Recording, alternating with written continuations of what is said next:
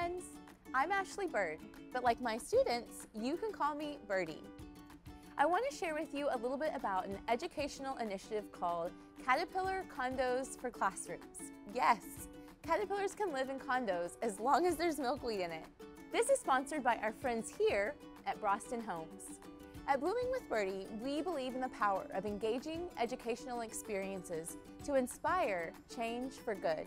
Caterpillar Condos offers a hands-on learning experience for children ages 4 to 11 that's designed to spark curiosity, encourage participation, and support both intellectual and emotional development. This month-long experience with Caterpillar Condos takes children on a fascinating journey through the life cycle of a monarch butterfly.